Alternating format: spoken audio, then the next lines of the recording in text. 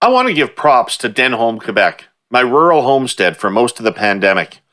Gently rolling hills, good hiking. Terry and I kayak on the lake for relaxation. A relaxed hurling in a kayak is a visual your imagination may want to avoid, just saying. We've been talking about how important it is to digitally connect rural and remote Canadians, especially now. Our presenting sponsor, TELUS, is committed to that. So let's move 4 provinces west, from Denholm, Quebec, to Eden Valley, Alberta. It's known for its sweeping terrain of hills and valleys. Gorgeous, but also a natural interruption for cell signals. When COVID hit, there was an outbreak at a nearby meatpacking plant where many members of the Bearspaw First Nation worked. 18 Bearspaw members tested positive. Immediate communication with Alberta Public Health became critical. The province reached out to TELUS for help. So TELUS quickly deployed a cell site on wheels. They call it a cow. Normally used for one-off occasions. Community leaders got to work, tracing contacts to limit the spread of the virus. Those who were infected went into isolation. Supports were put in place for families as they recovered. Key to it all was immediate connectivity between residents, their families, and public health officials. The ongoing work to connect rural Canada, in partnership with government, is so important to TELUS. They believe in bridging digital divides so that all Canadians are connected to the technology and resources we need to thrive. You can learn more about it by going to connectingcanadaforgood.ca. Greetings, congenial Herle Burly-ites. Top of the podcast to you. It's a double pod today. A double pod on the Herle Burly typically consists of 1 part guest, 1 part political panel, 2 large coffees, 3 you forgot to turn off your mute buttons, and a hand-rolled cigarette I have burning off camera for aromatherapy purposes. Jeff Rubin is our guest for part 1. Jeff is the #1 best-selling author of Why Your World is About to Get a Whole Lot Smaller, and the former Chief Economist for CIBC World Markets.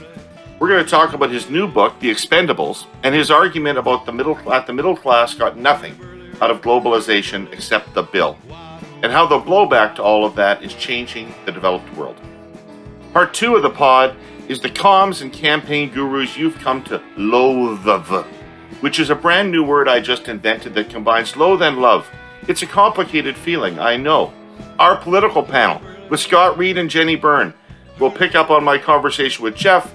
We'll continue to talk about the government response to the second wave of the pandemic and growing COVID comms confusion, and we'll tell some stories about spouses and family members contributing, and I'm doing the air quotes fingers right now, to campaign strategy. And we'll debut a new segment near the end of the panel we call Hey You. Here's how Hey You works. Each of us will throw out a single question out into the social media ether for a politician or public figure. Will it be entertaining? Yeah, I'm pretty sure it will. Will somebody take the bait and give us an answer? We'll see. Will somebody create a burner account and masquerade as that public figure to try to fake us out? Seems like a lot of work, but go for it. Anyway, stick around for Hey You. Jeff Rubin, I want to thank you for being here with us today. Thanks for taking the time. You're a busy guy. My pleasure. So, first of all, we're now into month 8 or 9 of COVID. How are you? How you been doing? How you been holding up? Fine. Yeah? What you doing? Where you hanging out these days? I hang out where I always hang out. I live in Toronto. I did get my annual BC salmon fishing trip into the Stamp River on Vancouver Island in, so I really have nothing to complain about. Obviously, my cross-country book tour got canceled, and hence doing things like this. Right. Got to adapt to the environment if you want to sell books. You must miss the Delta Hotel tour.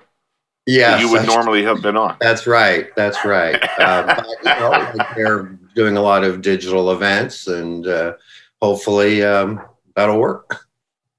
Right. So you've written a book called The Expendables. This is not an action movie featuring a bunch of washed-up old Hollywood action heroes. This is a book about the middle class and globalization. What is the main thesis of the book, Jeff? If you could just walk my listeners through that.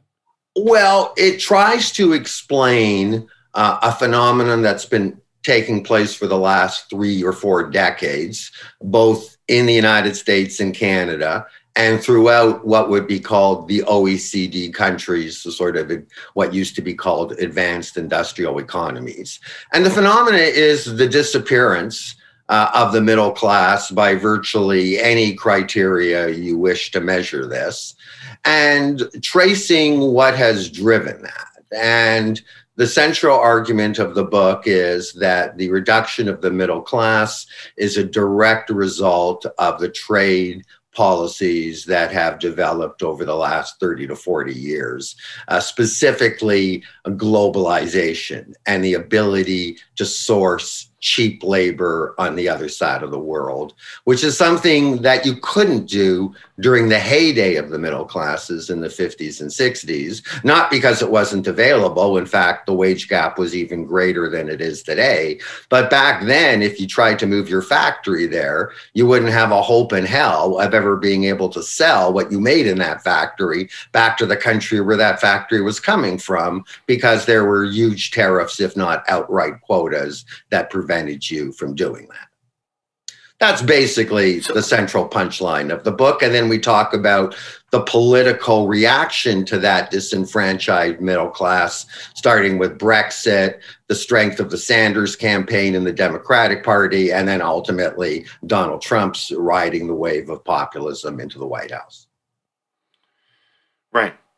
So, spoiler alert, I agree with your thesis, but let's just poke at it for a second, which is when we talk about the decline of the middle class, or even, as you said, pretty much the disappearance of the middle class, what are we talking about? Because just anecdotally, Jeff, when I look at the subdivisions of the kind of places I grew up in, people often have nicer homes than they had when I lived there in those places in the 60s and 70s. They have better televisions. They got better cars. They take more vacations. Winter vacations were a rare thing when I was a kid. Rich people, only the affluent people took winter vacations. So in what way is the middle class worse off now than it was 20, 30 years ago? Well, maybe, David, it's because the people who used to live in those subdivisions that you're referring to don't live there anymore. And they don't live there anymore because they can't afford to live there anymore. But if you look at sort of percentage of households that fall in the category of the middle class, and the OECD defines this as household incomes between 70 to 200% of the median. So in Canada, that would be 40 to 70, 28 to 75,000 with a median income of 40,000. Slightly different in the other countries, but basically in that range. They're not only a shrinking share of the population, for the first time no longer the majority of the population, but their economic weight has shrunk even more than their share of the population. For example, in the 1980s, the middle class would have accounted for 40% of household expenditures in the United States. 60%. Today, they're 40%. That's the same percentage as the top 5 households. They're also a lot older. People of our generation, baby boomers, over 70% of us were middle class. When you go to millennials, less than 60%. When you get to Generation X and Z, less than 50%. And for, middle class incomes are growing at about a fifth of what they were a decade or two ago. So smaller, older, poor, some would say showing all the signs of extinction. And I would argue that's not an accident. That's a direct repercussion of the trade policies that we've adopted in the last 30 years that have helped some people enormously, but have hurt others just as much. So where has that money gone that used to go to middle-class households? Has it gone to affluent Canadians like myself, or has it gone to Asia? Okay, it's gone to both places. It's gone to Apple shareholders because iPhones and computers are made by Chinese labor making $1.50 an hour, not the $15 an hour minimum wage in California where Apple is based.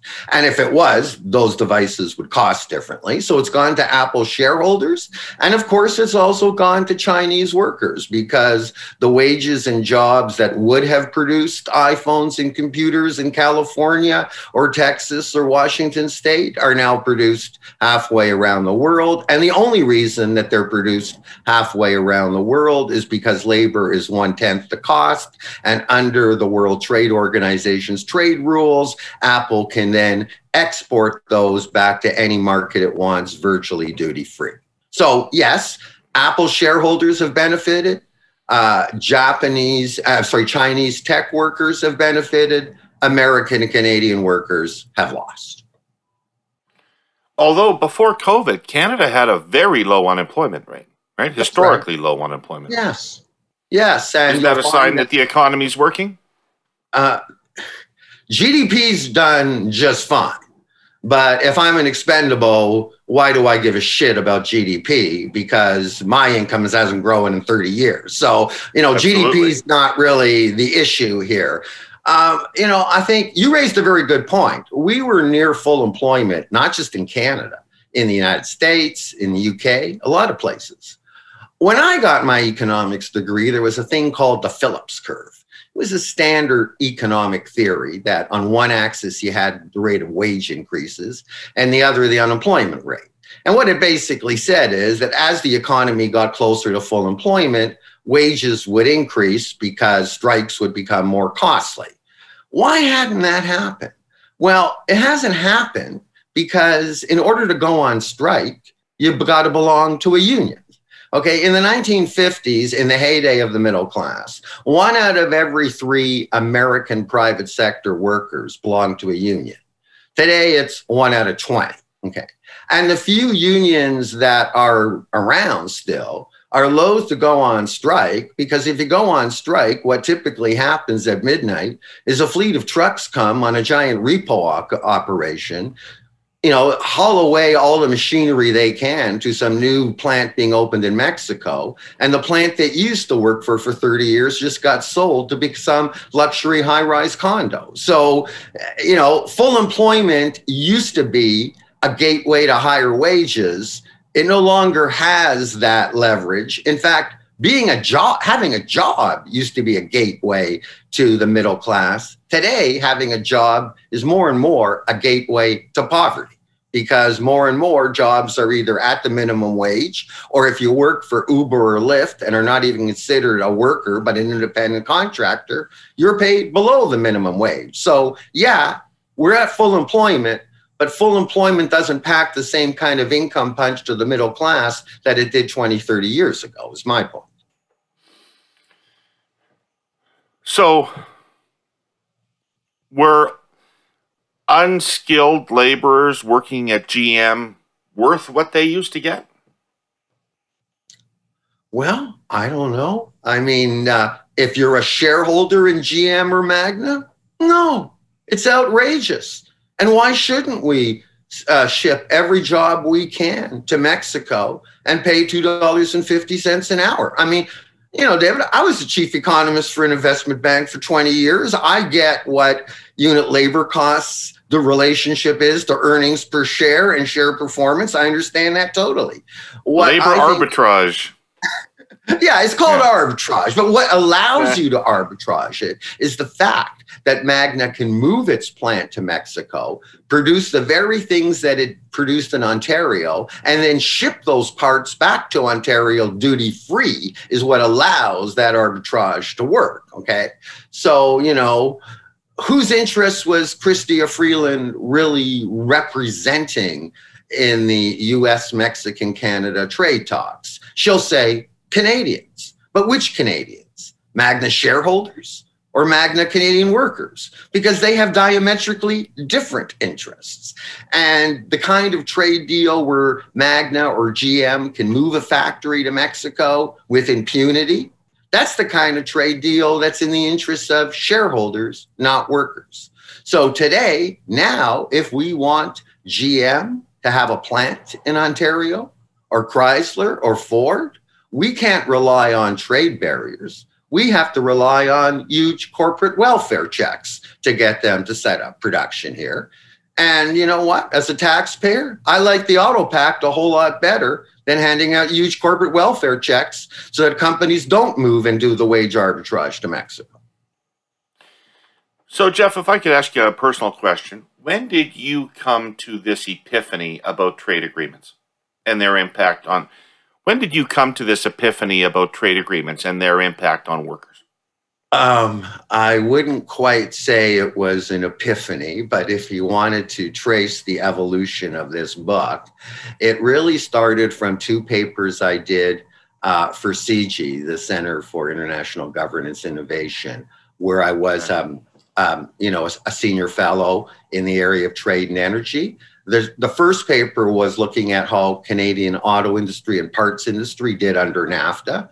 And it's a story that Donald Trump and Bernie Sanders have both told. And the second paper was, have Canadian workers been left behind by globalization?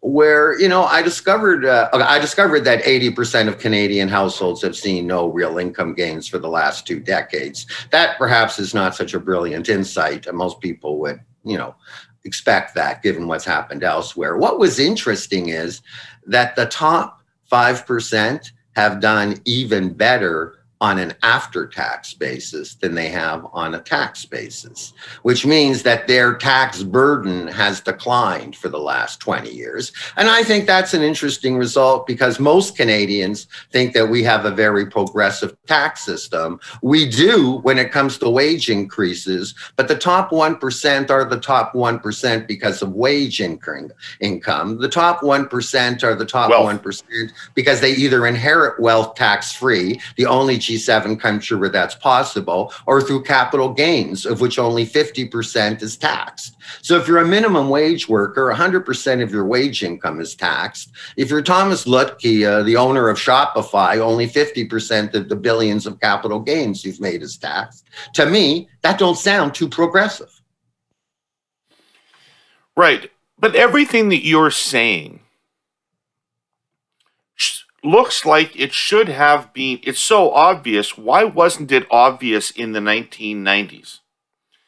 It was obvious to Ross Perot. He talked about the giant sucking sound of jobs that was going to be heading to Mexico. But opposition to free trade in the 80s and 90s, the 90s in particular, was restricted to fringe elements of the political discourse, like Ross Perot in the United States or like the Council of Canadians in Canada.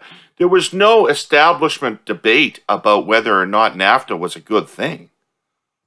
Well, yes and no. Think back to the 1988 Canadian election on free trade, where John Turner, said, this is the fight of my life, that free trade is going to jeopardize all of Canada's social security system.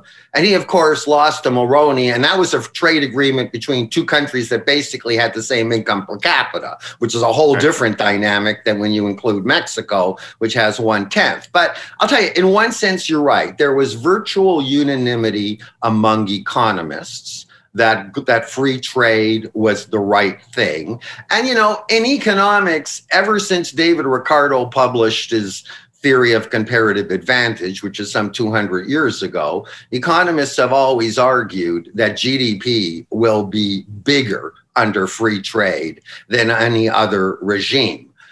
That's not the issue, David, because as I say, if I'm an expendable, why do I give a shit about GDP?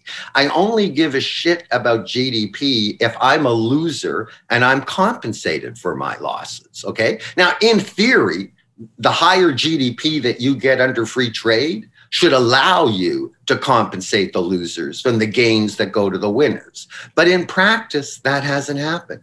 In practice, the reverse has happened. As free trade have thrown more and more people onto the social safety net because they've been displaced by goods from cheap labor countries, the social safety net itself has shrunk. Now, the globalists would say, don't blame free trade for the lack of measures to mitigate the distributional impact, but in fact, it's the very freedom of capital to move that prevents you from having the kind of policies that would redistribute income to the losers so no one's worse off. What kind of policies? Capital gains tax, inheritance tax, raising the minimum wage. All of those are conditions that would help redistribute income, increasing unemployment insurance. But if a government tries to do that, the response from big business and from the vast majority of economists is that these measures will hurt the very people they're intended to help because they will induce an even greater exodus of capital. So it's a catch-22 that, in fact, the freedom to move is the ability to move when you don't like things that you see, and it's trade policies that allow you to have that choice. You didn't have that choice in the 50s and 60s and early 70s. You had to deal with your local labor force. And that's the difference. A guy named Thomas Frank was on my podcast a couple of years ago. I don't know if you know who he is or not, but he's quite an interesting theorist about American politics and the dynamics behind it. And he was talking to me about the army, literal army of corporate lobbyists and lawyers who are involved in the negotiation of these trade agreements to ensure that corporate interests are protected and advanced in these trade. Is that right? Have you been around this process? Like, how does it happen? He's absolutely right, but let's not think that that's an American phenomena, because those corporate interests have cocooned Chrystia Freeland as well. I mean, whose interest did she represent? She ultimately represented the interest of shareholders in Canadian companies like Magna or Linamar or GM or Ford. And is that a surprise? She talks the talk. She wrote. Well, it is a surprise, Jeff. If I could interrupt you, it is a surprise because what you talked about earlier about the middle class and about the fact that the middle class hasn't had a wage increase in 30 years, and all of that has been accruing to the top 1%. I mean, that was the essential insight behind Trudeau's 2015 campaign for the prime ministership. And it was in part inspired by Chrystia Freeland and her work on plutocrats and her own work on the middle class. So this is a government that actually, I would suggest, kind of has that thinking in its DNA a little bit. But when it comes to NAFTA, is there any choice? Could the Canadian government have opted out of NAFTA? No. Right? Let's draw a distinction between having that DNA in your rhetoric and having that DNA in your policy.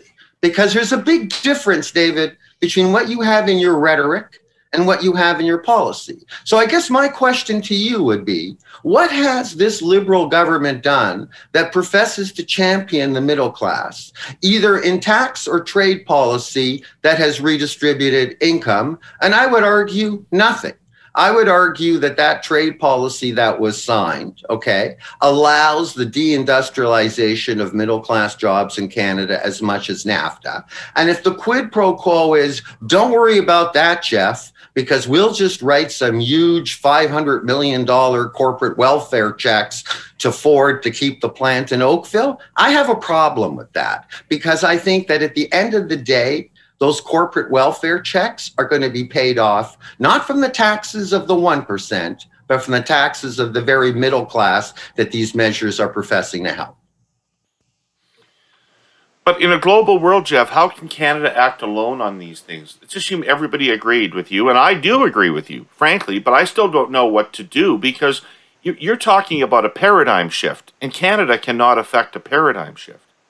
No, it can't. But when Donald Trump offered Chrystia Freeland a bilateral trade deal, saying that the Canadian issues were tweaking compared to the massive issues that they faced with Mexico, what did Chrystia Freeland do? She said, no, we want a trilateral deal, only to find out that when Trump offered the same deal to Mexico, they went, fine, we'll take it. So hello there.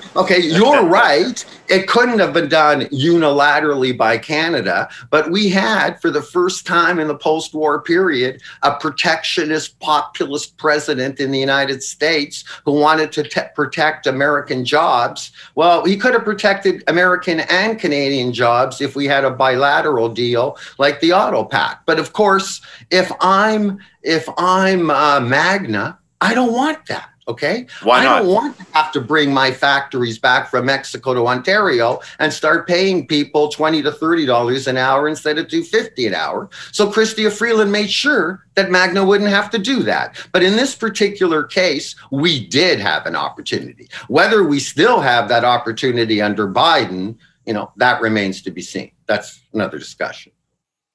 Right. Right. Have you been paying much attention?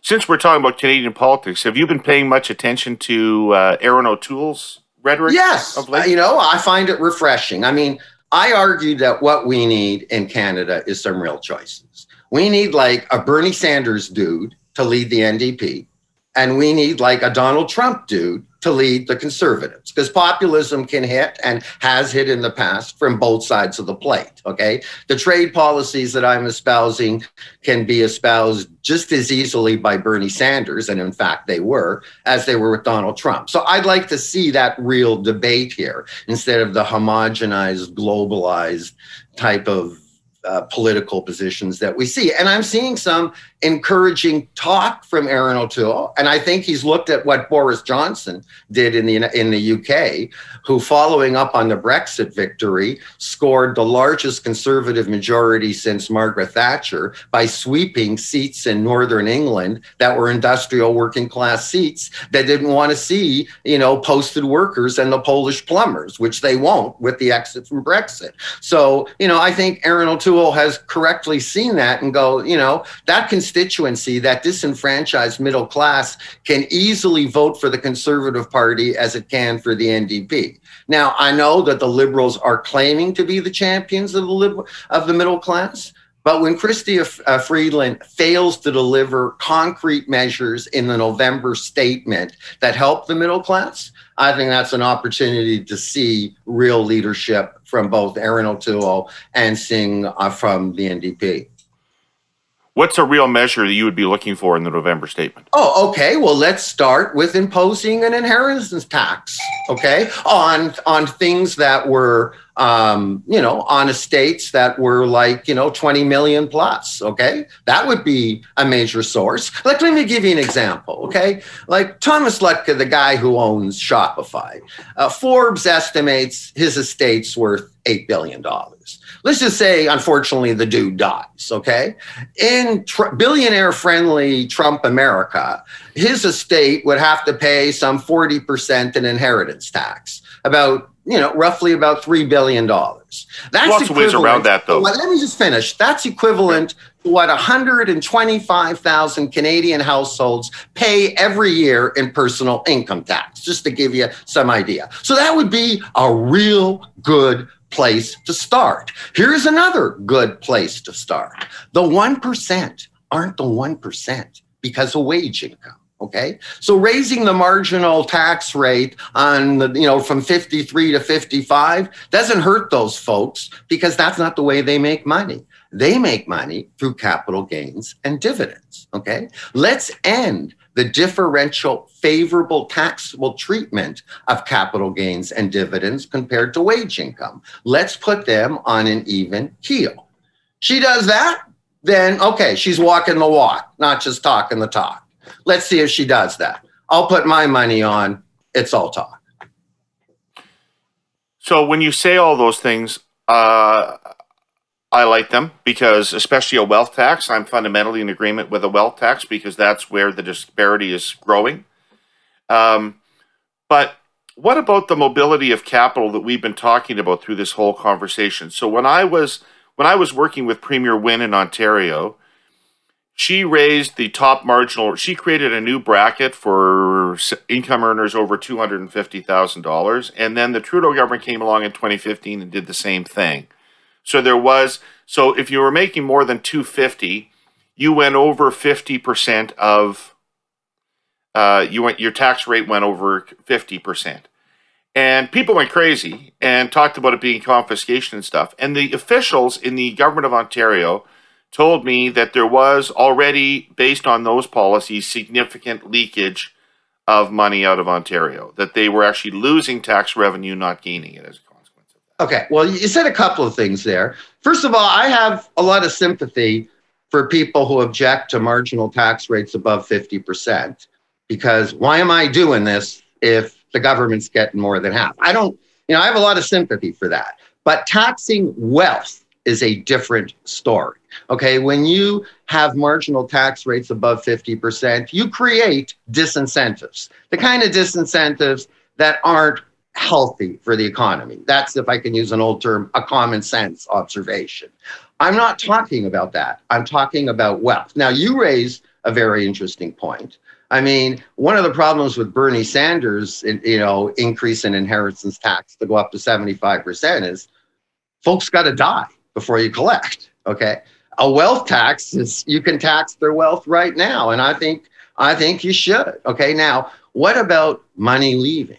Well, yeah, there's a lot of money leaving. It's estimated that 10-15% of global household income are in tax havens, like places like Panama, places like Belize. And in fact, it's not just individuals. Companies, have their trademark registered in jurisdictions that don't pay tax. Companies like Apple and Google are free to declare income that they make globally in whatever jurisdiction, not necessarily in the jurisdiction that they generate the tax. That's why Dublin has listings that you think it's like London or New York because of their low corporate tax rate. There's got to be repercussions to countries that want to house tax evasion. And, I think if faced with repercussions, we'll find less homes for those. And the Canadian Revenue Agency, a number one priority of them has to go after offshore accounts. Because when we're going after offshore accounts, we're going after the 1%. We're not people who make minimum wage. They don't do their banking in Panama. You're probably talking about the 0.1%. Or the 0.1%. But it's basically addressing wealth redistribution. So don't tell. But if Canada did a wealth tax, it wouldn't have to go to Panama. It could just go to the States, that money, to hide away from our wealth tax. It could, and that depends on what happens in the United States. But the interesting thing, David, is that if you look at the conditions that have led to the rise of populism in either the UK or the United States, those same conditions exist in Canada. Like Canada's middle class has been hollowed out by any benchmark just as much as the American or British working class. What's different is there has not yet been a populist political expression of that discontented, screwed middle class, as there has been both left and right in the US and with Boris Johnson. So,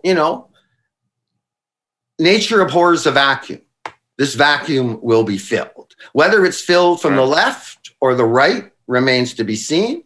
But the way Aaron O'Toole's talking, it looks like right now it might be filled from the right. And I think that will be a real challenge to a liberal government that professes to champion the middle class, but in fact serves the interests of the elite.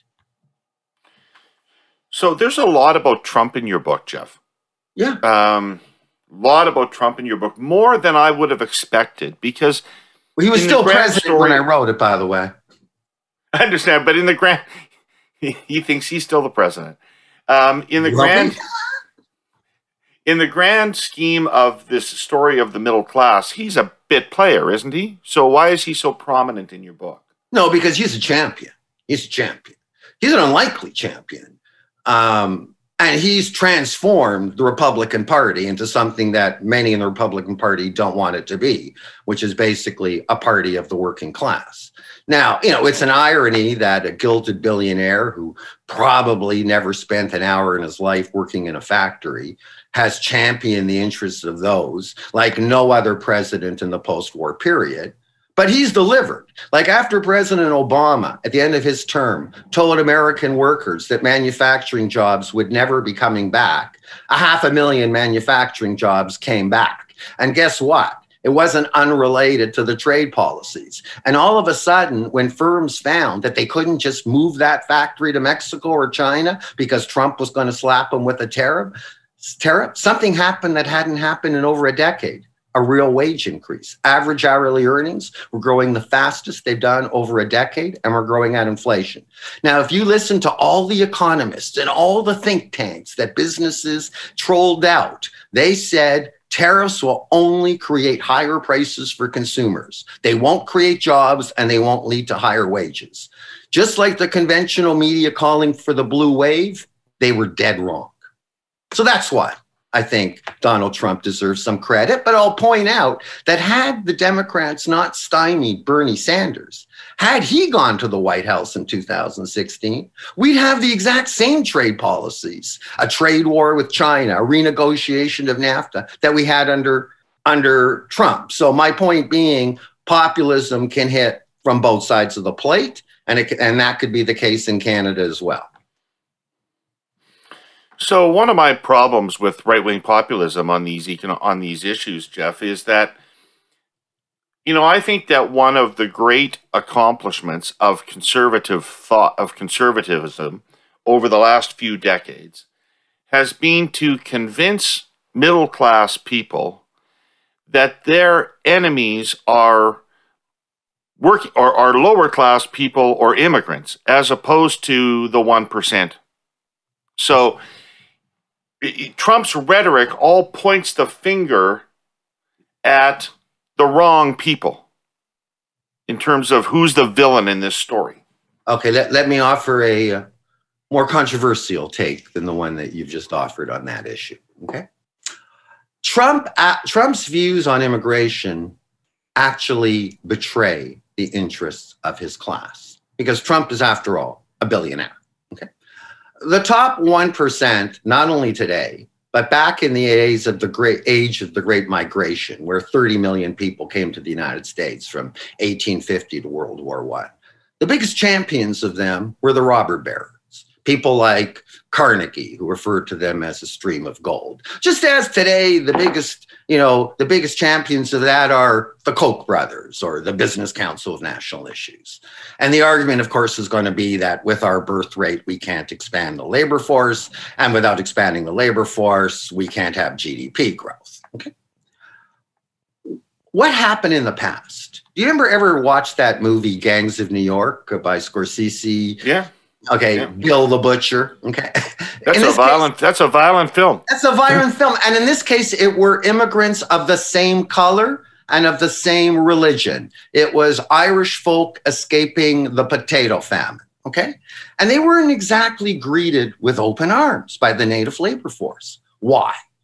They had good reason to, because what happened was they depressed the wages of local workers, and in fact, in many cases, displaced local workers who were forced to move from coastal cities into the much dangerous hinterland, okay? If you look at who has been affected the most in the US by the increase in immigration since the 1970s, guess who? Black workers, unskilled Black workers. Last hired, the most likely to be displaced. And in fact, if you look at the participation rate of Black adult workers since the 1970s, it's gone steadily down. So not only has it depressed wages, it's dropped them out of the labor force. And when a Black man is out of the labor force and hangs out on the streets, bad shit is likely to happen. I'm not exonerating the people who are responsible for the bad shit. I'm just saying there's an economic context here. So, is the interests of workers and immigrants really the same? It hasn't historically. Now, not everybody's affected. If I'm a doctor, if I'm a lawyer, there's like a Royal College of Dentists and a Royal College of Surgeons. You just don't go in and take a job, okay? The skilled trades, even in medieval times, have always protected themselves through guilds. And the same thing is true of doctors and lawyers. But there's no like college of unskilled labor to protect unskilled native workers, and hence, they're the one who bears the brunt. Now, cheap labor force, great for employers. And that's why employer organizations continue to support migration, just like the German Employers Association loves posted workers, so that workers can come from Eastern Europe and not necessarily have to be paid the German minimum wage, which is the reason why Boris Johnson won all of those seats in Northern England.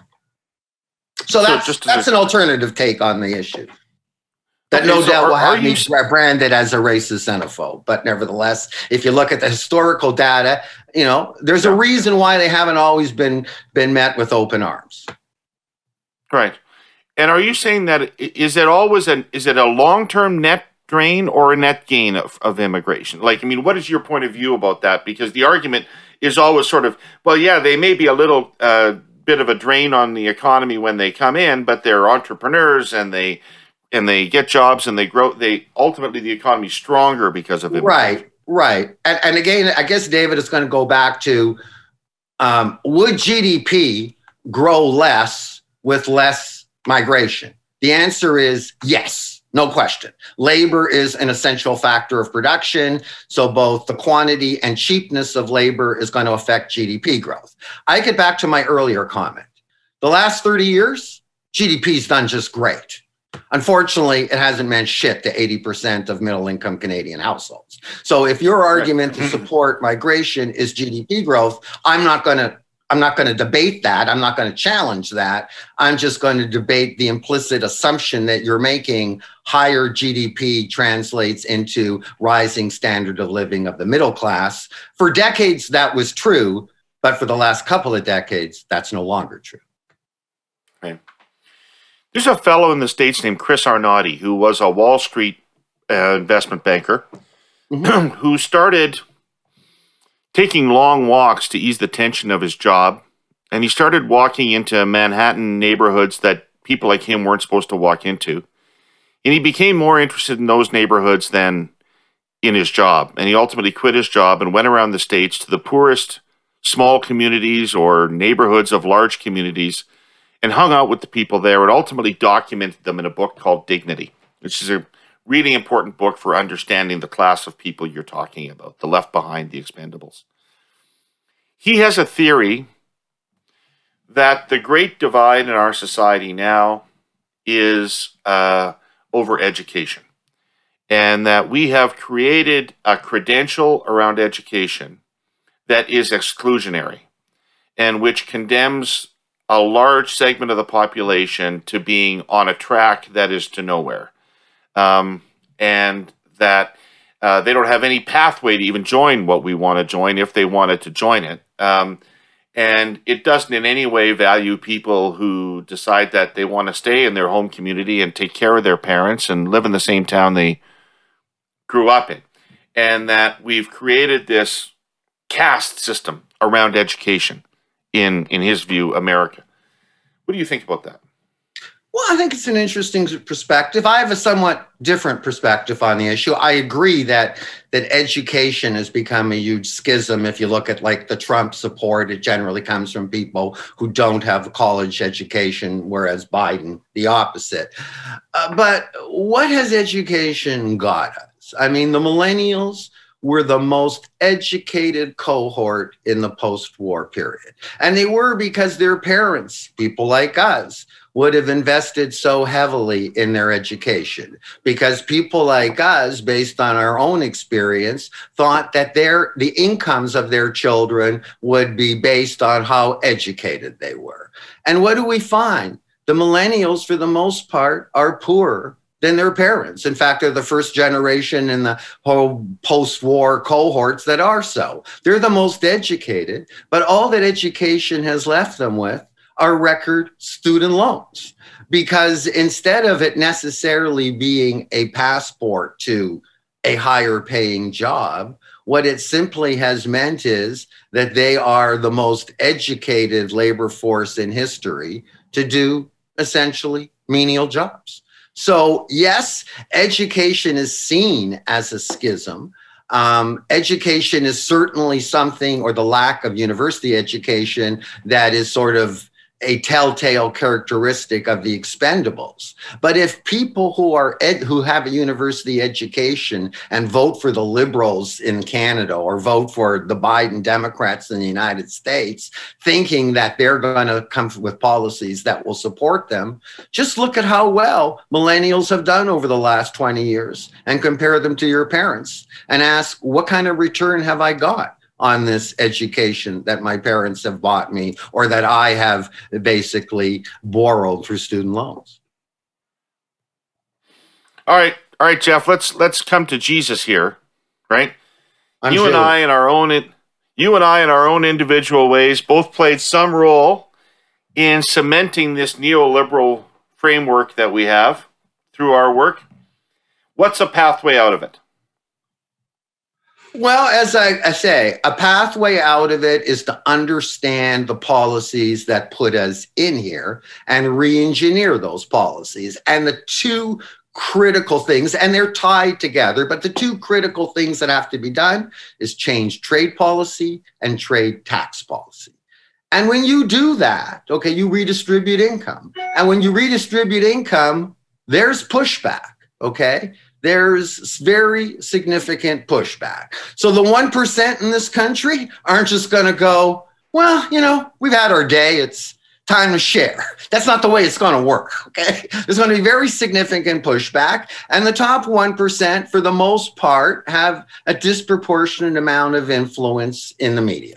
Okay, so, you know, I understand, like, you know, if Chrystia Freeland's listening to this, she said, hey, Jeff, it's not so easy to just bring in an inheritance tax. And, you know, I get that, but things aren't going to change until policies like that are implemented. So it's on the tax and it's on the trade. And if your point is that in an open economy, it's hard to do that with other countries not doing it, we had a great opportunity. We missed our opportunity, but who knows which way Biden will go, because, you know, the 70 million expendables who voted for Trump, they're not going away. They're going to be heard one way or another. Right. Well, I've got you here. I just have to ask you, as an economist and as an observer of public policy, what is your feeling about government spending and debt levels in Canada right now? And what's affordable and not affordable? Yeah. Well, your old mentor, Paul Martin, I believe, would have built his reputation on that. At the time, I was the chief economist of CIBC. We didn't really see eye to eye, but that doesn't matter. We're in deficit creation mode, and we're going to see deficits the size of which we haven't seen since World War II as a portion of the economy. We will soon go into deficit reduction mode, and deficit reduction mode will be cutting expenditures and raising taxes. Let's see who carries that tax burden. You know, in the 2009-2010 financial crisis, it wasn't Wall Street who paid for the bailout. It was Main Street who paid for Wall Street's bailout.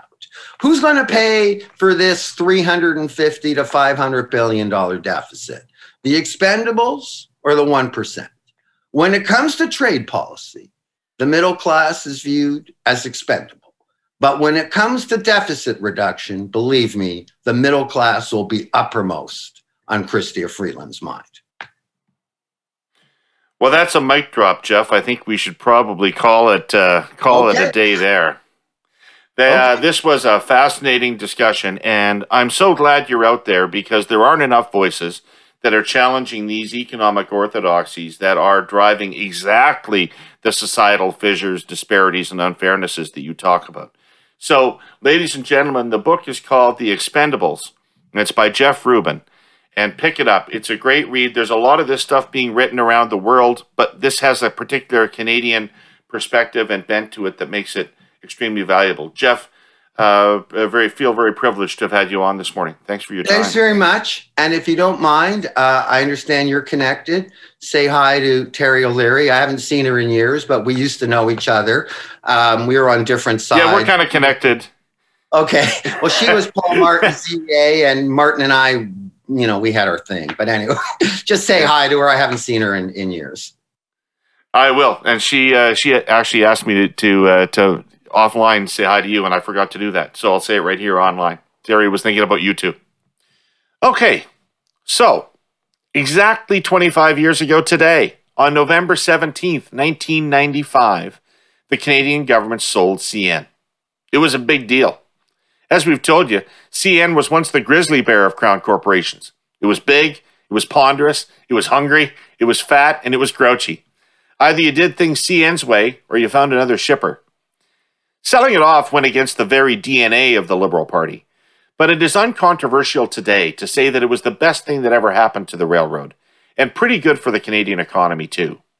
The government took in $2.25 billion from the sale at a time when it desperately needed revenue. And the sale freed CN from its political harness. It was finally free to compete, to innovate, and to deliver value. It added another coast to its network. CN acquired railroads in the United States, expanding its network all the way to the Gulf of Mexico.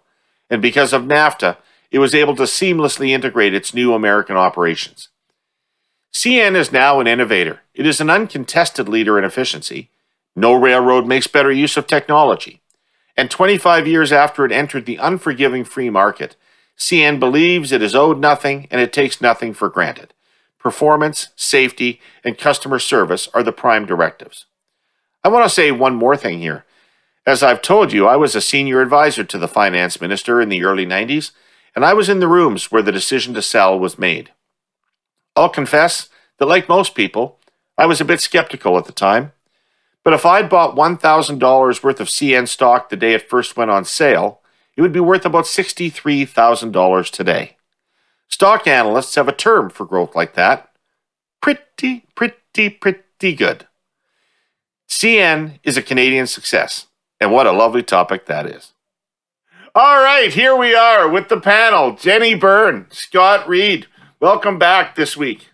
Hello. Good to see you. Good to see you. Jenny, how are you? I'm doing good. I'm doing very good. How about you? I'm all right. You're at home? I am at home in Toronto. Not in your office today? No, I'll go into the office after after we tape this.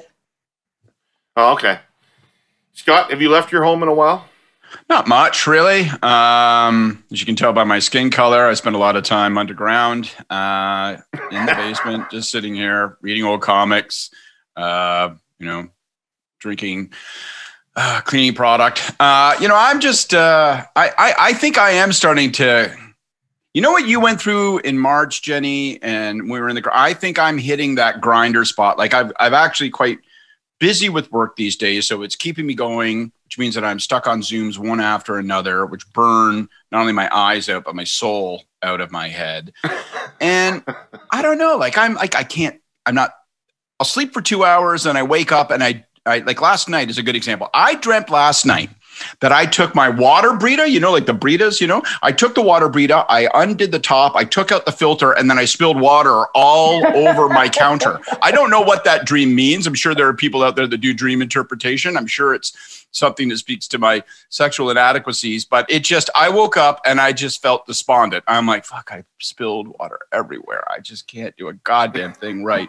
And so anyway, that's maybe more of an answer you were looking for, Dave, but I'm doing fine, getting by, Work a day, one foot in front of the other. That's my philosophy. So it's funny. I've had other friends, and it's actually more of my friends that have kids, that how I felt kind of March, April, the first bit of May. You guys are all there now. Like, I will talk to a good friend of mine and he'll call me every day and we have a chat, and then the call will end and he'll go, fuck this. And then he'll just hang up the phone. I'm like, okay. Yeah. Weather's getting colder. I'm getting older. Nothing's getting better. Well, Scott sounds like he's in tough shape, Jenny. You're in Toronto. Maybe you want to keep an eye on him to make sure he's okay. He is still, however, providing advice to clients at high premium rates. So hopefully. Ixnay on the octave early. So, hey, I want a heads up. We did a live event for CJ Pack this past week. It was a lot of fun, but my connection failed twice. So hopefully we'll get through this show with my satellite-based internet system holding up. Anyways, I heard you guys were really good on the show. Lots of good feedback. We only lost you for what, 5 minutes, 10 minutes? Yeah, maybe. I don't know. Enough that all the comments about the show were really just about the two of you. I was effectively not there. I'm feeling very badly about it, really, as you can tell. Don't feel bad. I would have been. It would have been to my reputational benefit had my Wi-Fi gone out, because I told a story that was 27 minutes long and 90 seconds sensible. So it was. I don't know what I was on about. It was grim. It was about Stephen Harper and homosexuality, wasn't it? Yeah, I stopped halfway through that story in my mind and frantically said to myself, "What are you doing? Where are you going? Suspend your mouth. Halt it. Quit talking, you moron." And blah, blah, blah. And then this happened, and homosexual and Harper, same sentence. And anyway. Yeah, I really didn't know where you were going. I really could not tell where you were going with that. Anyway. I have to rant. I have to rant, you guys, even though I'm up at my cottage and not part of the weirdness that you're involved in Toronto. I have to rant. COVID, we can't live with it. We can't stop talking about it, the group of us. The national effort against COVID has now broken down into a series of failed patchwork efforts across the country, with the exception of the Atlantic bubble. No governments want to stand up and lead or take accountability for what's going on. Because there are no clear objectives of policy, the communications is muddled as hell. Nobody knows the rules anymore, at least here in Ontario. Testing levels are well below where they need to be, yet positives have outstripped the capacity of contact tracers. Schools are outbreak centers. Long-term care homes are yet again a tragic, horrific story.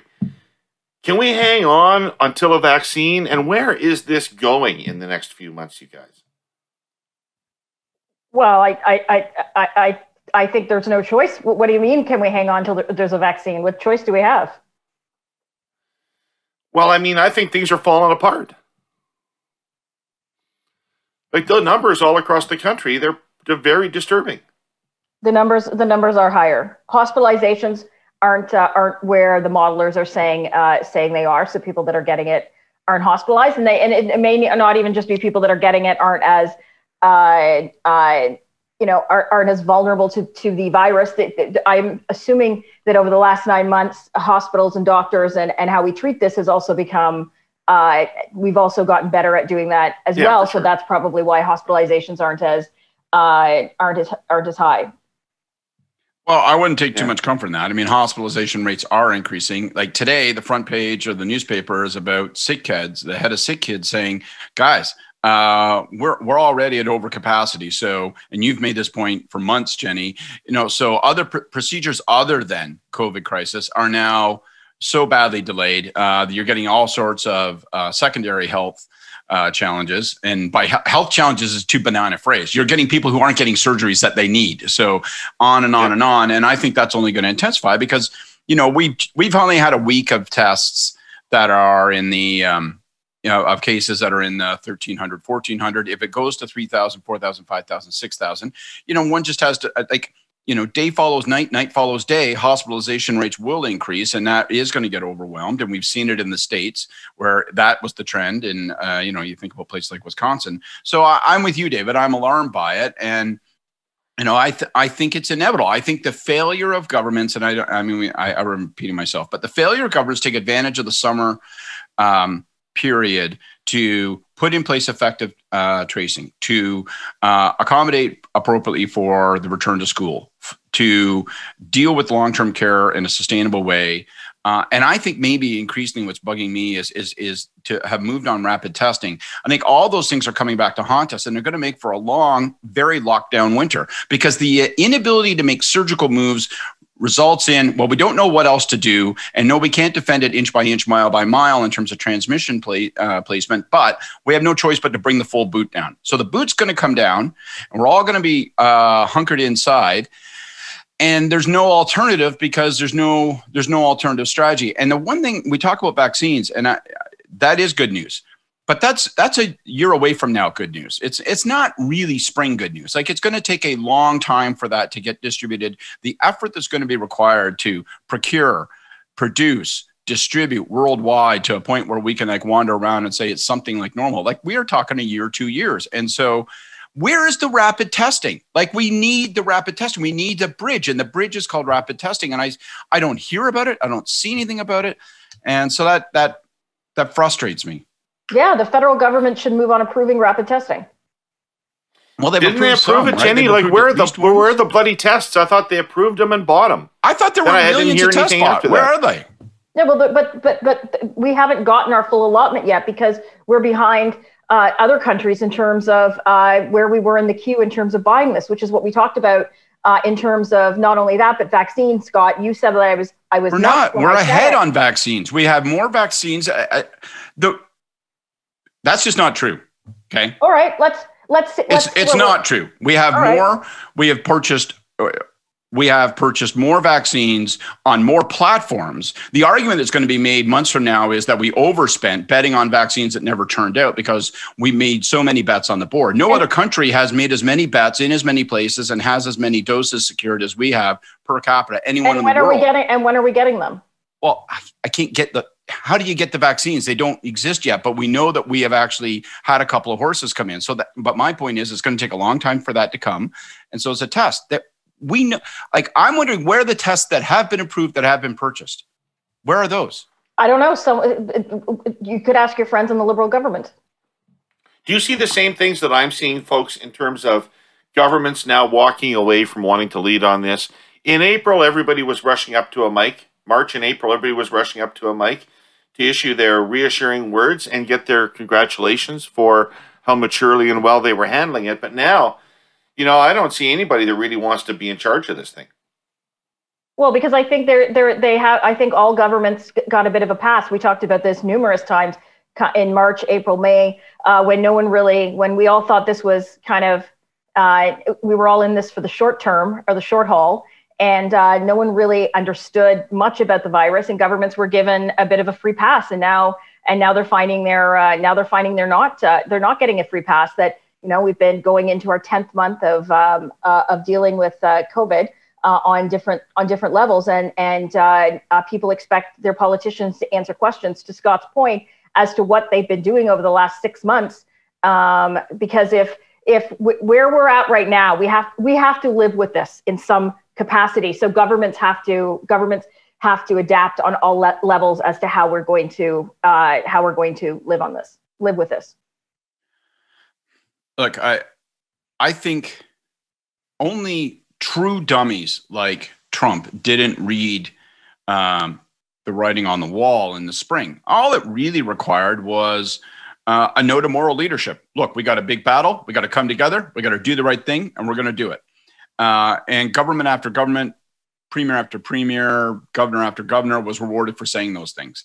Now you're being judged on a different measuring stick. Now governments are being judged on the basis of choices made and consequences felt. And, that's tougher territory. And since people don't know where it's going, since you don't know, I mean, the scariest thing in government, we all know this. Politics fundamentally is about expectations management, imagining where the finish line is and trying to position yourself as well as possible to get there at the right time in conjunction with what expectations are. And you can't manage expectations for this thing because you don't know where that finish line is or what that finish line looks like. So everyone's starting to shrink back. And in particular, like I just think, with Ford, you have a situation where he's like, I think I'd like to download the decision for lockdowns on a regional basis. And you can make a rational policy argument why you need to go on a regional basis, and that's supportable. But really, I think at this point, we've gotten into a world of, I want to keep as much of the political grief off of me. And if I hear Doug Ford give one more press conference, he talks about how tough this is on him and how he's rolling over at night trying to make decisions and balance choices. I don't give a shit. However tough it is for you, it's way tougher for the person who's sitting at a bedside waiting to see, if one of their loved ones is going to make it or not. So it's politicians. They got tough jobs right now. But media and people like you guys gave politicians the free ride. If you remember, I never actually thought that politicians were doing a good job in the spring. I actually wanted to see more action than what they were doing. But yes. You guys thought it was great. You did. You we did. Were bad. For me, you were good. For me, the great mystery is the summer, the what I call the lost summer of COVID in Canada. Like, I don't know what governments were doing, any of them at any level. But, Scott, you were talking about Ford wanting to push decision-making down, and you could argue that there's a rationale for municipality by municipality decision-making on this.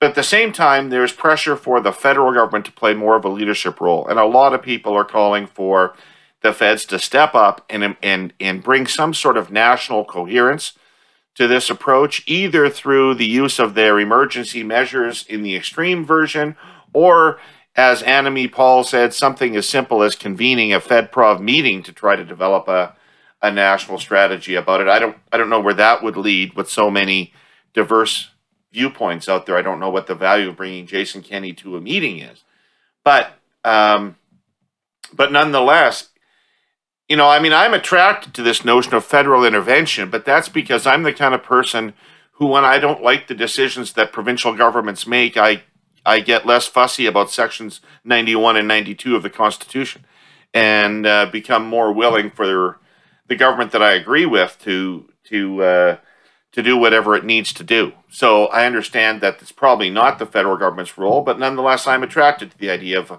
more federal leadership on this. Well, I don't think we're going to see it. I don't know why they would change course now. I think we will see more rhetoric on this as we get closer to what I think is going to be a spring election, because I can't fathom how there's not going to be one based on where I see the economy going over the next 6 to 8 months. So I think we've already seen the rhetoric change. Trudeau's press conference, I think it was Thursday or Friday of last week, he only singled out one province, and that was Ontario. And if you actually just look now at the metrics, Ontario has 85 COVID cases per 100,000 people. Manitoba has 490. Both Alberta and BC are well in the hundreds. So if you actually are looking at true metrics right now, in terms Ontario is one of the best in the country right now. Ontario is one of the best in the country. So it's obvious that this is Trudeau pre-positioning in terms of he plans to fight the next election, not solely, but he will fight the next election campaigning against Doug. Maybe, we'll see. Before we get there, I've got another question, and I think, we talk about federal leadership. I think there are some things that I wouldn't be honest if I sat here today and said that if I was in the Prime Minister's office, I'd be saying, okay, guys, let's impose the War Measures Act. Let's go to emergency measures. I just don't think that I would be recommending that. I don't think that that would be justifiable on either a policy or a political basis. But one opportunity to lead, for sure, is going to be an economic statement that's supposed to come. And you notice it's gotten goddamn quiet about the economic statement. It was actually populating in the language and dialogue and conversation of federal politics like a month ago. But it's kind of quieted down. And so my guess is, and I don't have any idea, I haven't talked to anybody, but we've come a long way, Scott. If I could just say, we've come a long way from the hype around the government's agenda for this fall that accompanied prorogation. That's right. It was going to be a brand new plan to remake Canada. Let's make sure that this crisis doesn't get wasted. But all that's gone. All that's gone to rat shit. So now it's about managing. And actually, ironically, if you believe the polls that show that the government has had a bit of an uptick federally in recent days, and then you look back at March, you'd say to yourself, why do you guys want to have this big, ambitious agenda anyway? It seems like they do better when they're just trying to manage the day-to-day of saying, okay, we're trying to focus in the right place, focus on the right things. But the economic statement, my guess is it's going to get pushed a little bit later because the environment is changing so rapidly right now. I think, it was going to be an economic statement that would say this is what the outlook is, maybe a couple of measures. Now I wonder if you're going to have almost an emergency budget. We're going to be back to if whole parts of the country are going to have to contemplate like real lockdown, then you're back into a world where you're going to have to start to pay businesses of all sorts to not send people to work.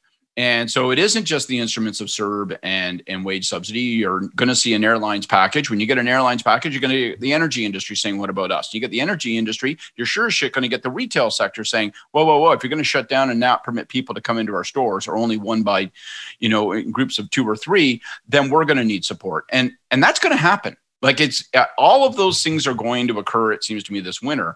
So I think you're going to see an economic statement that edges into December. And I have a feeling it might be big, like solar system big, like the numbers that we've talked about so far. I think we're going to have to say, all right, we're spending billions to ask businesses to stay afloat, not fire people, but not do their jobs either. And but that's what we're talking about in March, and I think we're back to it. And I think it's going to be bigger this time. But that's not sustainable. And Trudeau's actually even pre-positioning that it's not sustainable. So I think that's why he's going to want to have an election before we hit that. So we're a country, we have the highest deficit to GDP, the IMF says, in the entire G20. You love the G20, Scott, so I thought I'd throw that stat out. I do love the G20. I'm sad for its absence these days. And in the second quarter, household income in Canada went up by 11% because government was subsidizing people staying at home. And so I just don't think it's sustainable. And I think even the Liberals know it's not sustainable. So I don't think we need an emergency budget. I think we need a budget because we're close to 2 years of not having one. We're a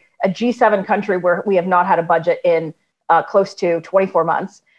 So I think there should be a budget. I just don't think it's going to be all that. I think it's going to be more of the same. It's going to be another extending the wage subsidy, which just extends businesses not restructuring, which puts off unemployment. But I think that the spring and the fall are going to be much different places to where Canadians' mindset is. And I think the government is probably, I may be giving them more credit than they deserve, but I think they're sitting and they know that, and they are trying to figure out exactly what they can fiscally get away with in terms of. Can't be that. I hear you. And I know I'm putting pressure on the government. So this is the opposite of a partisan response. But I don't think that's, you can say it's not sustainable, but if we have widespread lockdowns in places like Ontario and Quebec, and if industry and retail has to shut down, particularly retail, obviously, like really shut down again, there's no policy choice. The government has had one fundamental talking point. The federal Liberals have had one fundamental talking point since this thing started. And they've taken the grief from people like David who said, what's your fiscal anchor? And the response has been, we'll do whatever it takes. We are in a fire drill and we will do whatever it takes. And you can't pivot off of that. And you sure as shit are not going to pivot off of it as governments are going, as whole jurisdictions are going into lockdown. So I hear what you're saying, but this notion of sustainability, it's going to get washed away like smoke in the wind. And we're going to see checks get written because there's no other way. Otherwise, unemployment is going to skyrocket and businesses are going to fail. And if the government's talking about bailing out the airline sector, which I think is reasonable, then it's going to have to do so much more broadly. Yeah, you can't do airlines and not restaurants, I don't think. So there's gonna have to be something for retail and hospitality, I would assume. I just want to conservative premiers in Canada, whether that's Ford or Legault or even Pallister, have ultimately come around to, reluctantly, but come around to embracing lockdown measures. Well, Ford's always embraced lockdown measures, David. What the fuck is going on with Jason Kenney? Why is the government of Alberta so resistant to actually fighting this virus in the way that everybody else has fought it? But what is their theory? What is their belief system? I don't think that's fair. I think Jason is making the determination that he can't. This is a province that was already hit with a lot of economic pressure leading into COVID with the collapse of oil prices, and he's making responsible decisions because he's not just talking to healthcare practitioners. He's also talking to businesses and others, and so he's making the determination. I don't think it's fair at all to say that he's not taking this seriously, because there's no so this is the thing. He's not putting in place the kind of restrictions on movement and lockdown, and there's all this talk about personal responsibility. But the cases are out of control. Okay, well, not as out of control as places in Manitoba. So I think it's just 112 people per 100,000. But what do you suggest? What do you suggest they do? What do you suggest they do? What is different in Alberta than what Scott and I live with in Ontario right now? And Scott and I are a bit different because John Tory has put on additional restrictions. But you can go. Both Saskatchewan and Alberta have lots of places that don't have mask mandates, for one thing, and that's both ineffective and confusing. Second of all, the curfew lockdown rules around bars and restaurants are laughably unstrict. No, it's at 10 p.m. It's the same as here and in British Columbia. You can't buy, bars close down at 11, restaurants close at 11, you stop serving alcohol at 10. So, and by the way, masks are municipal. They're municipal. It was a guideline here in Toronto where you had to do masks. So you're letting your hatred for Jason Kenney cloud the fact that he's doing essentially what every other premier has been doing. I actually don't hate Jason Kenney. I know him. I don't hate him. But I know him to be a very particular type of intellectual conservative, and I'm just trying to understand. Okay, but I'm telling you where Alberta is right now in terms of provisions is almost no different. Like the most lockdown province we have right now is Manitoba. Like Manitoba is where we were in April. Well, that's because Manitoba didn't experience the first wave, so they were spared from it. Now they're, and I'm not saying this like it's an accusation. I'm like, they were fortunate enough to be spared from it. And now all of a sudden, because basically if you're going to be hospitalized and get surgery, that happens in Winnipeg, poof, the stakes went from, nothing to everything very, very quickly. I have a different, set aside the measures. I for sure think that you detect from the likes of Jason Kenney, and I don't dislike Jason Kenney. I don't agree with him politically, but I don't dislike him personally at all. So I'm not motivated by some kind of personal animus. But I'm in a world where I think I hear from Jason Kenney a reluctance and a resistance and a frustration that you don't hear from other political leaders necessarily. And it's like, it runs against what is necessary to protect public health, or as best we can tell what it might take to protect public health, runs against the grain of his brand of conservatism, which is individual choice, freedom. I'm not going to put constraint on you. I've told you for 40 years that government is the problem, not the remedy. And I think one of the things that the pandemic has revealed is fundamental beliefs in the role of government. What is your fundamental belief in the role of government? Is it something you say, you know what? When the chips are down, I need it. I need collective action. I need broad-based government guidance. I have to have rules that people tell me do and don't do. Or is your view, I'm going to fight that to the last straw. And I just think that fundamental tension is being exposed very clearly. No, you're talking about tone and tenor. You guys want people to be warm and fluffy, because that's not. I actually don't think that's what we want from our government leader. If I hear one more fucking politician tell me we're all in this together, I'm going to throw something across the room. So you're talking about tone and tenor. It infuriates me. For example, in the States, you've got Governor DeSantis, where he is being pillared for his handling of it. And Governor Cuomo has wrote a book about how to get through a crisis. And his decisions killed people. He was putting COVID patients from long-term care facilities back in long-term care facilities and not in hospitals, which then it was spreading like wildfire. So you're talking about tone. You're not talking about actions. I'm sorry, I don't agree. I am not talking just about tone, but I am saying that for sure it comes through in tone and talk, whether you are comfortable saying that government has to be the net, government has to be the bulwark.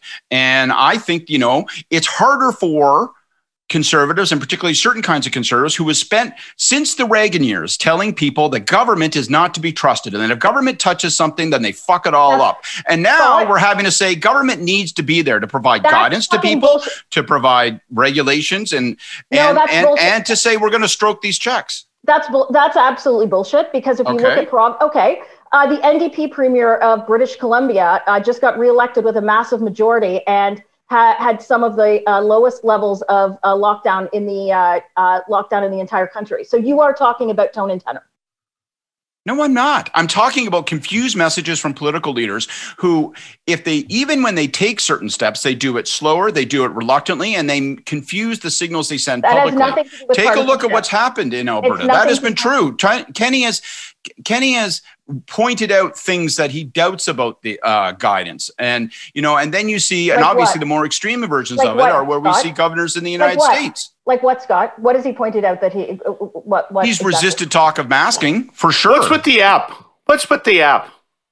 Like, I don't know if that COVID app is worth a damn. Mine has never gone off. No, but Bonnie, what's the harm? But Bonnie Henry said it's completely ineffective. So basically, if you're around someone for 15 minutes or more within 2 meters, you get like some notification. That could be someone sitting exactly 2 to 3 meters away from you, and you're going to get an app that you've been exposed. It sounds like We're looking for reasons to not do it as opposed to reasons to do it, even if we acknowledge it's imperfect. That's what I'm talking about. And it's not just tone. It sets a standard and it sets a direction. And I think it's born of a way of looking at it. You know, I'm sorry, but you know, again, I keep going back to it. Conservatives have told people for 40 years that you can't rely on government and that government fucks stuff up and don't trust government. Well, now we all need government. We might need it for a check, or we might need it for guidance, or we might need it for consistency in messaging with respect to things like public health activity. And, you know, it's harder to get there, you know, if you've dedicated your entire adult life to saying government doesn't get it right. You know, I would just like to have a clear policy somewhere. I would just like to know what we're trying to do now. Like, I don't know even how to judge anything. Are we trying to eradicate this virus? Are we trying to flatten the curve again? Are we trying to keep ERs open? I don't know what we're trying to do. Do you know what we're trying to do? No. Well, No. you see health professionals say, like, it's all COVID zero all over social media, and that's just it's not practical. And that's why you're seeing a growing resistance with people who, by the way, are following the rules. Like, it's not a partisanship, Scott. You know, I think that people right now, the vast majority of people, they're wearing their masks when they go out. They're following the rules. They're happy their kids are at school. They're worried about their parents. But this is where governments need to step up. So if there's going to be a national strategy, Trudeau's ultimately going to have to step up. But governments like municipalities. So, for example, if we are going to lock down again, and I sure as hell hope we don't go through a full lockdown again, then if these people having parties, and I actually have no problem with people having parties, but let's say that is where the community spread is coming, and governments are making the decision to take away people's paychecks and their livelihoods and their lives, because there could be a bailout for the restaurant sector, and it's probably not going to help. It's going to come way too little too late. Then politicians have to make the determination to start actually enacting these fines on people that are actually breaking the rules. So it can't be two sets of rules for people. So if John Tory wants to lock us down, or if Bonnie Crombie and Patrick Brown and Alan Thompson, the mayor of Caledon, they want to lock down Peel, then if there's big parties happening in Peel that everyone hears about on the news, then they have to go in and start enacting like major fines on them, because that's my and I don't even personally agree. I personally don't even support that. But if they're going to lock down, that's the kind of stuff politicians, it's every level of government just keeps batting this to each other. The municipal governments are batting it to the provinces are batting it back to the municipalities. Trudeau's batting it to everyone. So they're going to have to make those kind of decisions. Yeah. I agree with that. All right. I agree with that strongly. And I think, there you go. I'm just going to, you know what, Scott, I'm just going to take that and run with it. That I agree with it strongly. I'm just going to take that and I'm going to put it in the bank. We have to take a quick break for a new sponsor of the Herle Burly podcast. It's about space. Right on. I love space. I know. I can't wait to get I'll there. Be right back. That's my COVID plan. I'll be right back after I talk about space for a minute. When we think of Canada and space missions, what's the first thing that comes to mind? For a lot of you, I'm betting it's the Canadarm. Remember the photos, the red maple leaf against that vast sea of blackness? Well, there's a hell of a lot more to the story. It starts in 1969 with a wholly owned Canadian company called MacDonald, Detweiler and Associates, now known as MDA. Theirs is a 51-year history as an international space mission partner and a robotics, satellite systems, and geointelligence pioneer. Like any leader, it's a story of firsts. Canada is the first country with a domestic communications satellite in orbit because of MDA's contributions. They beat NASA engineers in the race to process the first image from CSAT, the world's first radar remote sensing satellite. The Hubble Space Telescope? Canadarm deployed it. MDA launched the world's first commercially focused radar satellite. They built a meteorological station on Mars, invented Dexter, a dual-armed robot for the International Space Station. And MDA has just been tapped for the third generation, Canadarm, for a lunar orbiting space station.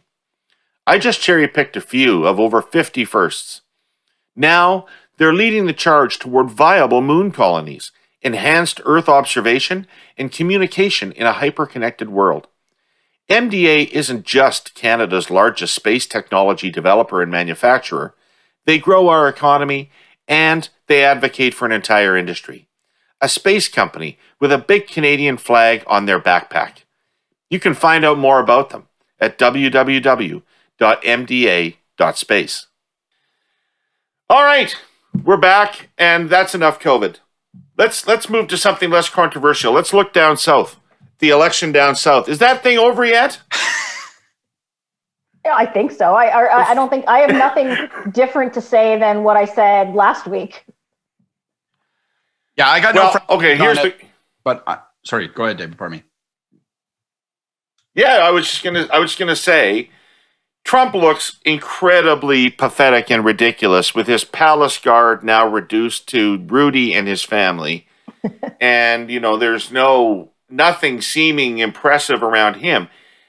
But so it could look like a beer hall putsch if you just looked at Trump. But the entire Republican establishment is largely resisting the results of this election. What's the game plan? Well, I think they probably, from anything you've read, they've conceded privately that Trump has won. But I think he's such a force right now within the Republican Party that if people are thinking about in 2 years down the road or 4 years down the road, it's not worth making the enemy. So I think for the most part, I would say I don't think they're resistant. I think they're just being quiet. And I think the vast majority of resources are still probably headed, if they're not already there, they're headed to Georgia for the runoff ballot on runoff ballots on January 5th. I think there's one big lesson from this in terms of what we see out of Trump, how the Republicans are responding to that. And I hope, I don't know if we have a big listenership among children, but if there are any young people out there, I hope that they take this lesson to heart. Okay. Be a fucking liar. Okay. That's what I really think you need to withdraw. Be a fucking liar, people, because if you're a fucking liar, people will call you a liar. Daniel Dale will go on Twitter and he'll say how many times you've lied. And people like us and a big mouth monkey like myself will call you names and say, ha, ha, ha, you're a liar. And you have a guy who sticks his hands down his pants and talks garbage like Rudy Giuliani working for you. And I will laugh and they will laugh. But if you're a fucking liar, you can get tens of millions of people to listen to you, to believe you. And so my takeaway is, you know what? Fucking liars win. They can win the presidential election. They can win even when they lose an election, because eventually when, I don't know, like somebody with a sidearm marches into the White House and removes Trump, there will be tens of millions, not 70 of them, because Jenny made this point last week. Just a lot of those people are just Republicans who instinctively can't bring themselves to not vote Republican. I get that. But there's, I don't know, 25 million, 30 million Americans who are like, I'll believe that. I've even encountered some of them myself recently, like here in Canada. People are like, yeah, but don't you think, I mean, there's all sorts of, I heard the voting machines are all fucked and, the whole thing, it's sketchy. They're taken away. So if you lie loud enough and you lie long enough, enough people will buy your lies that you can then send a note to those people asking them to give you money so you can lie again next week. And it fucking works. It appears to work. So I don't know what it means for the future of integrity, but lying looks to me like it's got a big, bold, bright future. Oh, yes, so because Donald Trump is the first president to ever lie. I did not have sexual relations with that woman. Yeah. Okay. All these things are comparable. No one has lied in the manner and the scope and as a persistent foundation of their personality in business and in politics like Trump. And the reason that the other Republicans can't speak out against I don't know about that, Scott. I mean, people who believe his lies. Lots of lies are big lies. Nobody's ever told me a bigger lie than George W. Bush did about weapons of mass destruction in Iraq. For sure. Donald Trump never told me a bigger lie than that. Nobody lies and he gets ahead. And yeah, if you're both saying there have been lots of examples of people who've lied before and they've gotten ahead, for sure. And we've always known, and it's been said before, if you're going to lie, make it a big lie. No, but George W. Bush is Scott's new hero. He was tweeting during the election that calmer heads and And the diplomacy of George W. Bush, we needed to hear from him. That's what the U.S. needed to hear from. I will have you know that I stood in the Oval Office and George W. Bush said that I was good looking. So he's been my hero for some time. Actually, I thought he said you were cute. I think he said my Scott ain't as good looking as your Scott. He's got a pretty face. That's what he said. He said he turned up. He turned the ball and he said, because Scott McClellan is like 5'3" and he's kind of pudgy and bald. And he goes, man, your Scott, he's got a pretty face. Mine's a little round turd, your Scott's better looking than my Scott. And it, like, listen, yeah, it's only really weird. Only when I was standing next to that guy, right? Like, it's not like anybody sees me coming down the street and says, Jesus, there goes, there goes James Bond. Really weird conversation. Why isn't Trump leading the charge? I don't know why you would call it weird. It was a fine conversation. We could spend some time here talking about how handsome I am. I'm not up for that. You're less handsome than your shirt. Harry Chapin. How much? Yeah. I love Harry Chapin. I love Harry Chapin. Name 3 songs. Name 3 songs. Taxi, WLD, Better Place to Be. Better Place to Be is my all-time favorite Harry Chapin tune. All right, most people can't get past Cats in the Cradle and Taxi. Hey, like, he's got a lot of good songs. 30,000 Pounds of Bananas. You put 3 kids into a car and put that song on, they're taken care of. They're laughing, they're singing along. It's a ball. Excellent. Forget about Harry Chapin. And forget about how good looking you are. Why isn't Trump out there every day holding rallies across the country, urging this thing forward, moving it forward? Why has he literally disappeared? What's the sense of that? He's trying to get this movement going. The people seem to be out there waiting to be mobilized. If he'd spoken at that march on the weekend, maybe there'd have been more people. Maybe he's just, I don't know, despondent, angry. There's reports that he basically eats McDonald's 3 times a day and is stinking up the White House. Who knows? It does. I got no better explanation. Maybe it's all bullshit. He's just really despondent, but he wants to. He's just trying to create a smokescreen. But he's thrown out there that he wants to run in 2024. He's talked about starting up a network to destroy Fox. So it seems that his head is kind of moved past this election, regardless of, I think, what he's saying, and the fact that now the only person he's got to rely on is Rudy in terms of the legal arguments. I'm like Trump, you can say a lot of things. He's not stupid, so I can't see him watching Rudy and thinking, okay, well, this is going to turn out well for me. I love Rudy. He's so good. The Bob Bradley. Rudy is. I went back and watched the Nevada recount episodes of Veep, and Rudy is Bob Bradley. Just not as likable. Can't beat it. Hey, normally I don't pay any attention to what happens across the pond in Britain, in politics there. But there's been this thing that, Terry reads the Daily Mail to get celebrity gossip. And so she pointed this thing out to me about Dominic Cummings and what was going on there. And it's not just a routine sort of staff changeover. It's actually super weird in that Boris Johnson's fiance is a former activist in the party and is a very significant political advisor to the prime minister. She was the former decon of the party. Yeah. And so she disagreed with who Cummings thought should be the chief of staff, and he thought that he could leak against her, as they call it over there, brief against her, and take her on in a power play and win. Yeah, you never. Like how did he think that was going to end? Yeah, you never pick a battle with the person that the politician goes to sleep with every night. I was wondering how you're going to end that sentence. The only time that Boris's hair straightens out is when Carrie's around. Are you in there, Dominic? But this isn't the first time. If you remember when she was, I don't know if she was the decon working for the London Conservative Party or the Conservative Party. Linton Crosby, who is an Australian political advisor, worked for Abbott and was Johnson's advisor when he was running for mayor. He basically pushed her out with she's terrible at her job and what have you. And there's a funny Canadian angle. So Linton Crosby, there were all these rumors during the 2015 campaign when the campaign blew up that Linton Crosby was was brought in to work for us. He never did. He never did. But like all of these media would be writing stories like, this is the man now behind Stephen Harper's campaign. And Linton Crosby's business partner used to tweet the stories out going with a picture of like Crosby on a bike going, in Australia, hashtag not in Canada. And then there'd be another story and he tweeted out, hashtag still not in Canada. But so this is not the first time this seemingly she has taken on people around Johnson.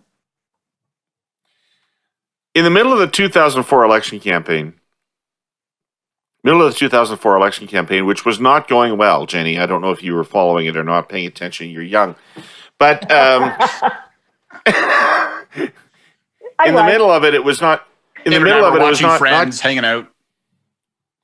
Not going well, and I got instruction that the Prime Minister wanted to adjust our tour schedule to get back to Toronto, to do campaigning in Toronto. And that made no sense to me. And I finally got him on the phone, and he's insisting that we go back to Toronto. And I'm like, we're not in trouble in Toronto. He says, we're losing Don Valley West. We're losing Don Valley West. And then I realized what had gone on, which is that John Godfrey was scared. So Trish Godfrey had talked to Sheila Martin because they were close friends. And Sheila Martin had told Paul that we were losing Don Valley West and we had to head back to Toronto to save John Godfrey. And this is one of the few times I ever took on a spouse. I just said, listen, we are not losing Don Valley West. Things are bad, but they're not remotely that bad. And second of all, things get so bad that we might lose Don Valley West. I'm pretty sure John Godfrey would want to lose Don Valley West in that circumstance. He's not the kind of guy that's going to stick around as 8 people for the rebuilding. So,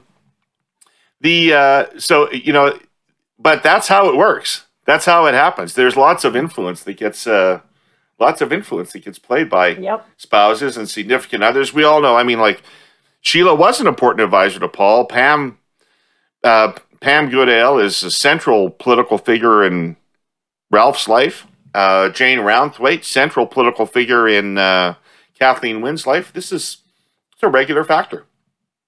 Listen, it is, and I'm in a unique situation that I've done a lot of campaigns, but I've also been the partner or the girlfriend of different politicians. And I'm sure that the people that worked for them were not happy that I would insert myself into different decision-making.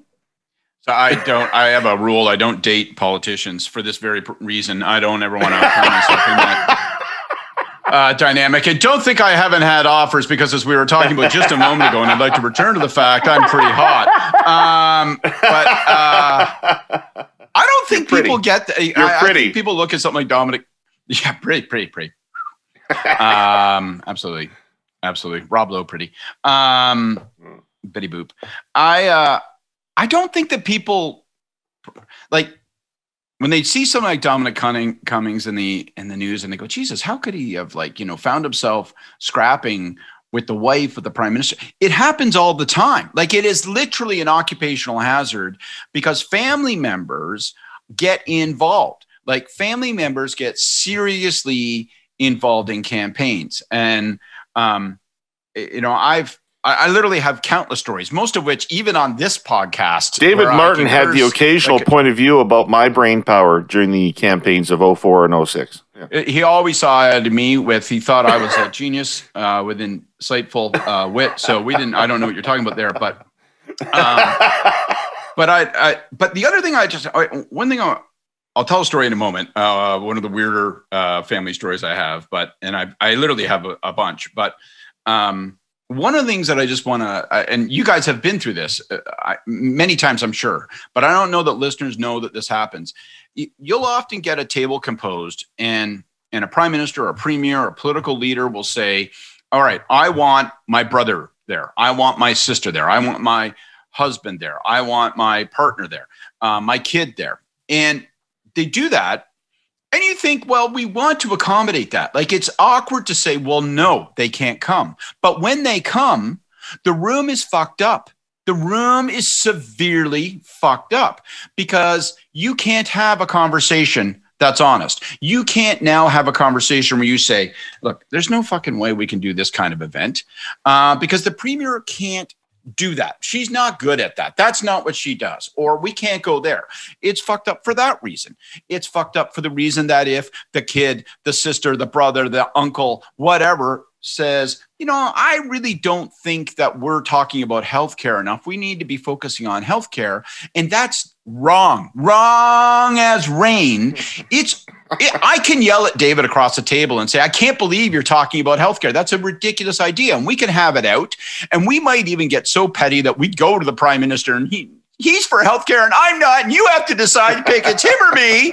It's pretty or whatever the fuck you call that. And one of us can only stay. But you can't do that when you're around the table and it's, say, a spouse or a family member and say, well, that's dumb. That's flat out stupid. We can't do it. So then the conversation gets perverted and the energies have to be absorbed. So then you have to have a meeting after the meeting where you talk about, okay, well, what had happened? And then you have to have a meeting before the meeting saying, okay, well, we're going to have a phony meeting and for sure we're going to end up talking about healthcare. Well, that's a crock of shit.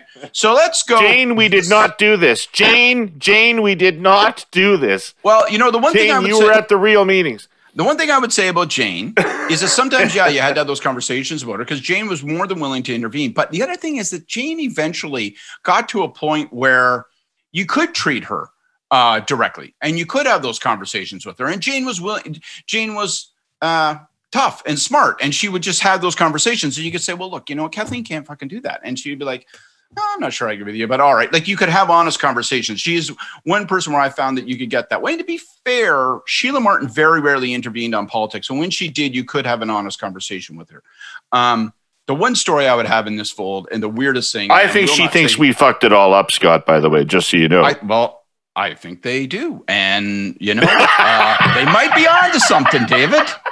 I don't know if you saw the results, but I might be inclined to think that way too, if I was them. I think, of course, I think that we saved them from, you know, a far worse fate. If it hadn't been for us, we would have lost times two. One time I was asked to come to an official residence to do debate prep, and we're about 1 hour into debate prep, and a spouse walked into the room. Spouse walked into the room in a bathrobe. Spouse walks in with a bathrobe and a cup of coffee. Doesn't say anything, kind of like weird smile. Sits down at the table suddenly. Everyone's kind of looking around. Oh, what the fuck is going on here? Spouse sits down at the table, just sits there, consumes things, watches intently. Every time someone speaks, person's eyes would dart in and focus on that person. All right. About 30 minutes of this, when the room is becoming increasingly phony and tense. People are measuring their words. No one can speak honestly. And finally, the spouse intervenes and provides a lengthy dissertation on everything that the leader was doing wrong, everything, every personality flaw that this person's spouse had, and everything that was wrong with the campaign direction, and everything that they had just listened to. And so it was a beating. It was a beating that wasn't just reserved for the staff. It was a beating in a bathrobe that extended to the staff and to the leader. So we watched the leader kind of get emasculated, just sitting there listening to this while they were told they're garbage, we're told we're garbage. And then literally, person got up, took the cup of coffee, and left. Is this that was demotivating? How did Dion handle that? He just acted like she never came into the room. Yeah. Pretended like it didn't happen. It was demotivating in the extreme. David she's a counterterrorism expert, right? So she was. Yeah. All right. So we only have time. We got to go to our new section. We have a new section. We have a a segment of the show, a new segment of the show that people are going to excitedly hang on to the very end of this. This is our manipulative way to get people to listen right to the end. We're going to have a new segment right at the end. That's going to be so captivating. We save the best sugar for the end. Exactly right. So this is called Hey You, and we shout a question out into the void and see if anybody responds or if anybody cares about our question. And nobody will care about my question except people in Saskatchewan. My question, my Hey You, goes to the Saskatchewan NDP and Ryan Miley if he is going to stay on as leader, which is, please, at least for the entertainment value at least, think back and try to remember how you used to win election campaigns in Saskatchewan. And it wasn't by being innocents. It wasn't by being some moral exemplar of the Marquess of Queensbury rules of combat. Tommy Douglas didn't win 20 years in a row by playing soft in the corners. Alan Blakeney didn't beat Ross Thatcher by laying off him. He beat him by making it look like he was leaving old people to die.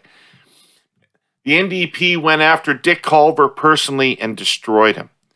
This campaign, you went into an election with the Saskatchewan Party at huge levels of satisfaction and employed the unique and failing strategy of trying to leave people with their positive impression of the Saskatchewan Party and try to say, yeah, you may think they're great, and they are, but we've got something we'll do over here. Screw it.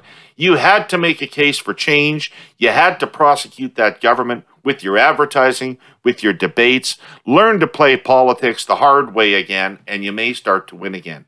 Hey, you, Saskatchewan NDP. Go ahead, Scott. Oh, all right. Well, my Hey You isn't quite as aggressive, but my Hey You is to Chrystia Freeland. And my Hey You is, hey you, what's going to go on with the economic statement? I mentioned this earlier. It's gotten kind of quiet.